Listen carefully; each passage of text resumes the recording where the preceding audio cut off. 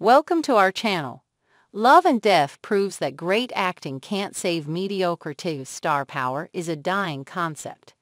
If you're a connoisseur of true crime oddities, you might well know the story of Love and Death already. If you've watched last year's Jessica Biel series Candy, you'll know it intimately.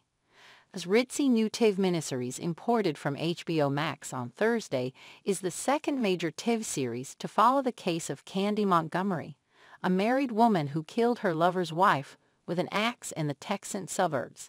Love and Death is led by two heavyweight actors, Elizabeth Olsen, playing the sinister but offbeatly pitiable Candy, and Jesse Plemons as Alan, the man with whom she has an affair. The series comes most alive when Olsen and Plemons are together on screen. Take, for instance, the scene around half an hour into the first episode, when Candy and Alan meet to discuss the prospect of an affair. She has already confessed her attraction to him. It is clearly reciprocated. They discuss the idea with caution, rotely entertaining the notion of swerving an affair altogether. Throughout the scene, Olsen and Plemons are consummately watchable, conveying big and unruly emotions through subtle gestures and micro-expressions. Olsen's stiffly sincere way of talking, the way Plemons' eyes flit around when he's thinking. You could learn a lot about acting from Love and Death. But that's not enough to save it.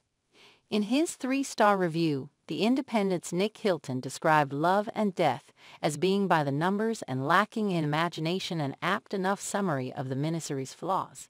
It's fine and never a chore to watch.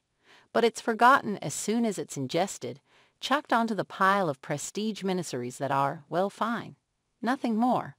What's more, Love and Death is far from alone in this. Even just over the past year or so, there has been a glut of unexceptional miniseries built around brilliant turns from name actors. Amanda Seyfried in the Theranos true crime show The Dropout, Justin Theroux in the Watergate comedy White House Plumbers, Trevant Rhodes in the Mike Tyson bioseries Mike. There's a good argument to make that the overall standard of acting on TV has probably never been higher, but it's seldom in service of anything lasting or meaningful. In this instance, it's easy to see why Olsen and Plemons would have signed on to this project. Despite the tawdry true crime undertones, Love and Death is a relatively meaty, adult character piece.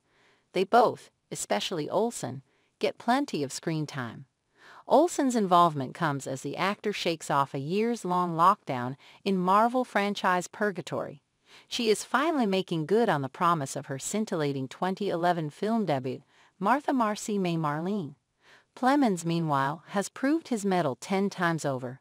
As a malleable TV character actor in series such as Friday Night Lights, Breaking Bad and Fargo, and as a film actor in everything from dense psychological dramas I'm thinking of ending things, The Power of the Dog, to broad comedies Game Night. For him, Love and Death represents a return to the world of television after a 6-year absence. You might expect an air of buzz around a project like this. But no. Thanks you for watching. Stay connected with us for more videos.